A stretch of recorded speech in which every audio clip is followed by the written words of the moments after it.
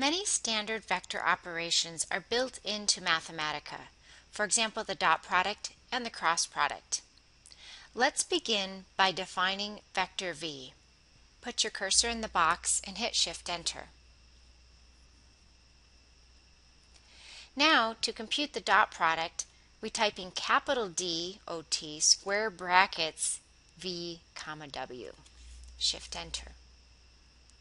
I'd like to point out here that if you used a lowercase d, Mathematica would not understand you.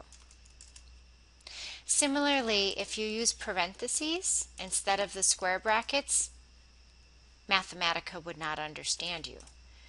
In general, commands like the dot product or trig functions have to be capitalized and the arguments have to be placed in square brackets. Another way to get the dot product in Mathematica is with a period, v dot w. The cross product is similar. There's a built-in command, capital C, cross, square brackets, v comma w. This computes the cross product of v and w. Notice that the cross product is a vector. The dot product is a scalar, and that's very important to keep in mind. Some care should be exercised when dealing with vectors.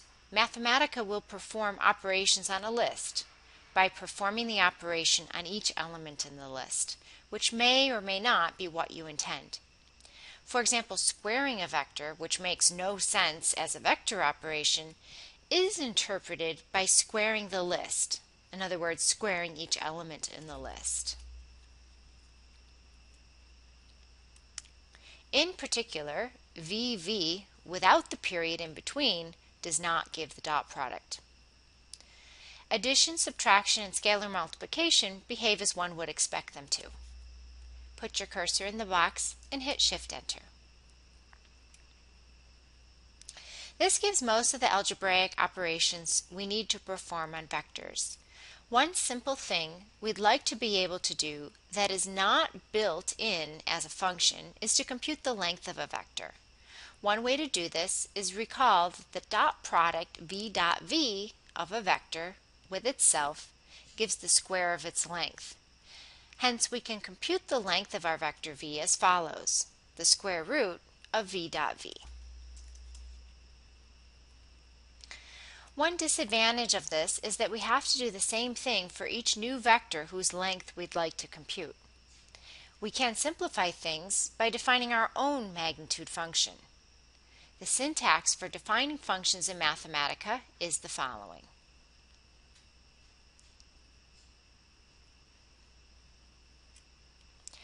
For example, to define our length or magnitude function for vectors above, here's what we could type in.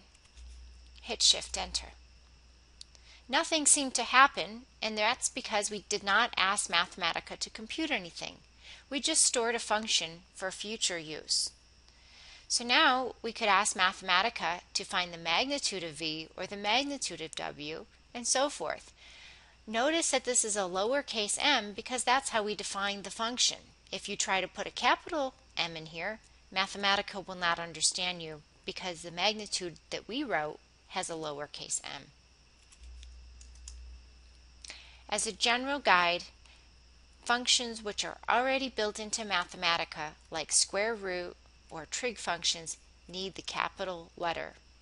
Functions that you define can be used with a capital or a lower letter depending on how you define them.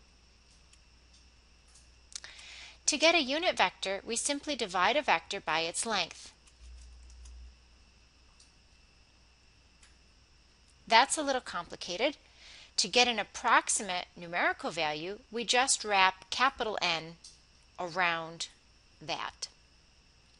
So we've already defined unit vector, to be v divided by the magnitude of v. We wrap the capital N around our unit vector, and this gives us a decimal approximation. This last vector, our unit vector, should have length 1. And let's check that.